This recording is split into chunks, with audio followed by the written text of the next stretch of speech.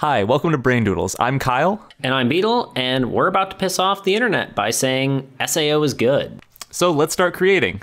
We're going to preface this by saying that we haven't actually seen the new movie yet. Ordinal Scale, is that the name of it, Beats? Yes, it is. Yeah, we haven't actually seen the new movie yet, so this is purely based on the anime itself. We also haven't read the light novels. But the reason we want to do this is because in science, when you run an experiment, you record all the data that is created by that experiment, not simply the things that went wrong or evidence that proves your point. You're supposed to take in everything. And everyone on the internet has given a large amount of their time to discussing all the things that are wrong with SAO. As filmmakers and creators, we want to take the opposite side. We want to take a look at the things that are good in SAO and actually try and learn from that. Because clearly it's the #1 anime for a reason, or it was the #1 anime. I don't know if it dropped, but we gotta give it some credit for being as popular as it was, despite all of the issues people have repeatedly pointed out about it. Yeah, that being said, this isn't something we're not trying to say it's without its flaws. It definitely has its problems from a literary perspective. There are a lot of problems with the show. It's got bland characters, and it's story could be a lot more cohesive, and a lot of things like that. But honestly, a quick Google search, literally just Google search SAO or why SAO is bad or any of those kind of things, and you'll see some pretty good breakdowns of those of the show. And something that's pretty good and very informative. Beetle and I both enjoy SAO. We actually liked watching it. We'll admit there are issues with it, but we enjoyed watching it. However, despite that, I still like going and watching through these videos and seeing how they're breaking down everything. I'm actually, as research for this, we had to look at some really briefly, and I found a couple new ones that I'm actually going to be taking a look at shortly after we're done recording this. For sure. I think even in some of the videos that you could watch that are already out, they at least admit the fact that it is a show where you can kind of project your own fantasies onto the characters because they are a little flat. And by a little, I mean a lot. Putting it lightly, Kirito is kind of just a blank face with a generally positive first personality. Yeah. And yeah, he's seen some things and he has, crazy skills, but he still is someone you could easily relate to because he has nothing that you can't relate to in a way. Thinking about it, there really is nothing super concrete about him that makes him unique. Like, generally with a good character, you should be able to point out a lot of the quirks that they have, and he gets angry. I don't know, it's not like a character like, I'm trying to think of a good example of a character. What about ReZero? Subaru, there we go. So, because we're talking about anime, might as well use an anime character as a counterpoint. You can just, if you watched a little bit about it, or a little bit of it, you can start to pick out some of his quirks. He's generally overconfident, a bit of a coward. He has a bit of an obsession with cute girls. And not in like the, he's just a main character getting a harem, but more in like he's actually kind of perverted in a sense. Like you can start to point out little quirks. Kirito doesn't have quite as many of those. He gets angry when people threaten his friends. He has bad memories, but like it's much easier to just insert yourself into that, I think. Yeah, for sure. Which is, it's definitely an interesting, point to see that sometimes less character could actually be good, which is that just sounds so wrong. It does sound wrong, and usually you don't want that, but I guess in the sense of the show, it actually works for them. True. It's if a character is not offensive in any way, if there's nothing to dislike about the character simply other than the fact that they exist, then the story itself using that character is harder to dislike outright because there's nothing offensive.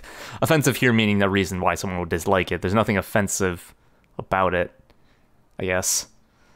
I think that actually brings up a small point for me too, is like a lot of shows, I don't like the main character. Like you always like a side character better.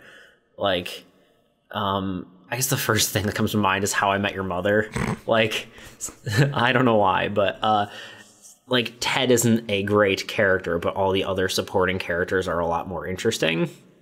In addition to the generally kind of flatness of Kirito's character, one of the things about the show is that it actually has a really good premise. The whole trapped inside a death game. It is interesting. It's a virtual reality game, which is very apt at this point because we are making advances into virtual reality in the first place. So something that kind of builds off of that kind of that lingering fear idea, I guess, is a really interesting idea or a source, a seed. That is a terrible pun if you know anything about this SAO story. God. I'm going to use it. It's a good seed. That serves to start the story, and it hooks people in because the entire first episode is just setting that up. But if you take a step back from the specifics of the story and look more at kind of the generalities of it, it's a child fantasy almost. Your main hero is trapped inside a fantasy world where he is literally the best at what he does. He is given a special skill because he is literally the fastest player out of the 10,000 players that are there, which is a horrible game mechanic, but a really cool story point. He's the hero as a result. So it's a despite the fact that they're in a death game, would you agree with me, Bila, that it's a generally happy show? For sure. I think it is, very, the premise of the show is very happy. Well, dark things are happening on the outside, and they talk about, players dying all the time. Notably, you see one die. Well, multiple of them die. His first. I was gonna say you see more than one. His first, clan, organization, whatever they're called, party, I guess, die in third episode or something. When they all die, obviously, that's a dark moment in the show, but everything else is very upbeat. Something we mentioned in a different episode of Brain Doodles was how tone and how its contrast can be used. And this is kind of an example of that, where there's two tones that are kind of trying to balance each other out, where there's the outer tone where it's, oh, this is very bad. They're in a bad situation, but all the interactions on the smaller scale are very happy. Yeah, it's like a Sour Patch Kid. The outside is sour and the inside is sugary sweet. I can't keep a straight face, Jesus.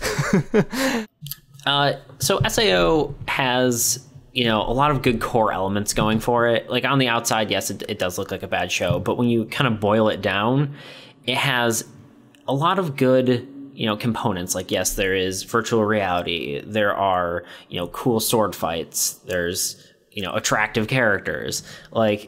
There's a lot of good elements to it. Specifically cute girls, I might add. I look like such a creep. Something is, the sum of its parts, and SAO's parts don't congeal well. It's kind of like a, shitty IKEA furniture. Oh, God. It's the parts might be okay, might be made out of okay material. It just does not go together very well. You have all those leftover screws that you don't know what to do with, and some pieces are just unused, and you're not sure why, but it still kind of works, and you use it. So, and here's a very good example of how its parts are good, but its execution, I guess. If you take a look at SAO Abridged, which is inherently a parody of SAO, but it also takes the story and, reworks it in a way that's kind of awesome, amazing. I was with only a couple tweaks, too. They don't change a whole lot. This really isn't... I would hesitate to actually call this an actual abridged series because it is literally going episode by episode at this point. Yeah, honestly, and most notably what they did with Sachi. In the real show, they don't really bring her up that often. It's something that's clearly bothers his character on a subsurface level. Sachi is more of a recurring point of conflict for Kirito's character in SAO Abridged, whereas in the original SAO, it's not really stated enough, and it doesn't actually seem to bother him enough to actually be considered a real emotional conflict. Yeah, for sure. In short, go watch SAO or SAO Abridged because it's we're not affiliated with I don't even remember who makes Something Witty Entertainment or something like that. Something Witty. Yeah. Yes, Something Witty. We have no affiliation with them. We just, again, really like that show, which is the parody of another show that we also like. Don't ask questions. We're professionals. We respect their creative talent. It's also hilarious. Anyway, continuing on.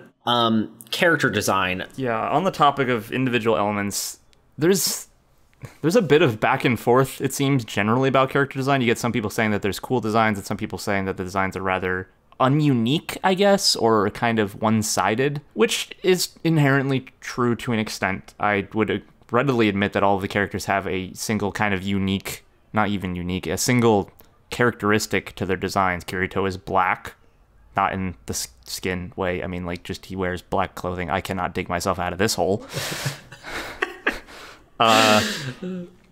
Asuna wears white. Liz is a blacksmith with pink hair and also generally wears pink, but she's also a character with a skirt. So there's that. Yeah. Battle skirt. Battle skirt. Combat skirt. Yeah. But the point being that all of these characters have kind of single characteristics to their design, which, while not especially interesting inherently, they're not super unique designs. They're very recognizable. And there's nothing wrong with that, really. I guess that being said, like, less is more. Sometimes having too much detail can just cause problems and just make things unreadable. And yeah, honestly, they look good. Like, I think in general, SAO just looks nice. Like, even like the colors and like the ambience of the show is just, you know, it's really pleasing to look at, honestly. It's a visual media. I mean, the fact that it looks good is extremely positive because it's an anime. It needs to look good. If it looks bad, if it has bad animation, you're not going to watch it, no matter how good its story is. For sure. SAO is definitely a good starter anime as well. You know, it kind of introduces you to all like the tropes of anime. It's just very pleasant and, you know, it has a good premise. It makes it easy for you to sort of pick up. And, you know, it's possible basically for, you know, even a long-time anime fan to enjoy. Which is one of, actually, surprisingly, the more common complaints, at least that we've noticed, is that people seem to say it is, if you've watched enough anime, you will know at a spiritual level that SAO is inherently bad. And that just kind of sounds like a lot of bull to me. Like, you can't, just because something is an anime does not mean that you can judge it based on how much of it you've watched. Anime is not a genre. It's not like action or horror or comedy. Anime is something, it's a larger class, more like feature films or documentaries or animated films. It belongs kind of in that category because you can't treat them as if they are inherently similar to each other just because they use a common set of animation styles. It's like a good anything, a good show, a good game, a good movie, a good book are going to be considered good. A bad one will be considered bad. Just because you've read better books doesn't mean that the book you're reading currently is bad. It just means it's not as good. Basically what he's getting at is, you know, just judge something on its own merits rather than just saying, oh, this is, you know, an anime, therefore it should be like another anime. Like, a lot of people like to compare Log Horizon to SAO. Which is a terrible idea. And they're inherently very different. Yes, they're both, you know, people trapped in a video game, and it's an RPG. And, you know, it's very similar, but the biggest difference is that, you know, one's like a political drama, Log Horizon, and the other is like, you know, a fighting, you know, somewhat romance. I guess Log Horizon has some romance too, but like, still, I'd rather totally different. You shouldn't compare those two. I'd rather compare, correct me if you disagree, but I'd rather compare something like SAO to more like Fairy Tail, not Log Horizon. Yeah, I totally agree. I think they're more along the lines of the similar shows. Like they have the similar tones, I suppose. So kind of in conclusion, based on this, honestly, and now this is the more opinionated part, in our opinion, we would consider SAO to basically be a cotton candy show. meaning that it's sugary, it's sweet, you enjoy it while you're eating it, and then the second you're done with it, you realize that there was really no substance to that at all. But it's still popular and everyone buys it because they enjoy that sugar rush. It's not... It has its flaws. We're not saying it doesn't. We pointed out repeatedly where you can find a huge list of videos discussing its flaws. It's called YouTube and the search feature. And just typing in the letters SAO. Yeah, we definitely agree it's not good in a storytelling standpoint, but it does have its merits, and we don't think that should necessarily just be thrown by the wayside. You have to analyze the show in its entirety, as we started the video with. We're looking at it in its entirety. We're not just looking at the parts that went wrong. There are parts that go right, the parts that we enjoy, some of the stuff we talked about, and even just the core thought of, or the core seed of the show is pretty interesting. And as other people like Something Witty Entertainment have demonstrated, you can very easily tweak what is a acceptably decent show, what we'd call an okay show or a good show in the normal SAO, to a really amazing show in SAO Abridged. Again, not advertising for them, I swear. Yeah, so that's basically our thoughts on the show. We would like to hear what you think. Hopefully you're not going to be too harsh on us for saying it's good, but... Bring on the hate comments. Hopefully we can have a intelligent discussion about it, sort of, bring up your points on why you think it's good, in contrast to, why other people think it's bad. So yeah, please continue the discussion in the comments below, and this has been Brain Doodles, and keep creating. Peace. Boop.